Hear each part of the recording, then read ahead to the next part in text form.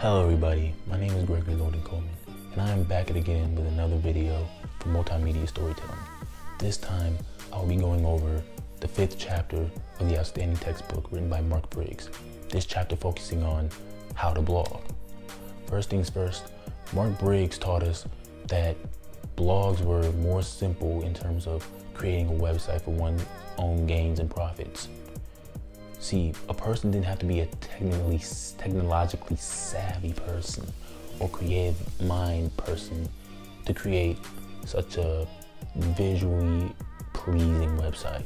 No, instead they were able to just focus on the substance, the articles. He wants people to create articles that are focused more on conversation instead of just I talk, you listen. No, he wants more interactivity with one another.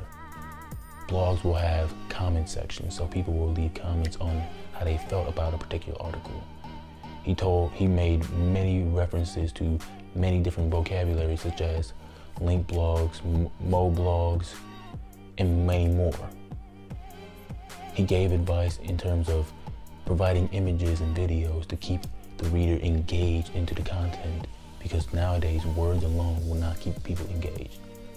I tend to use these in my blogs nowadays because I want to engage with people my age in the way that social media has our attention. Short posts, words describing things that's going on, but mainly the focus is on the images and the videos that will capture the attention of the reader. That is what I took away from Briggs' 5th chapter on how to blog, and I'll be using it in my future blogs. I would like to say good night. Thank you very much.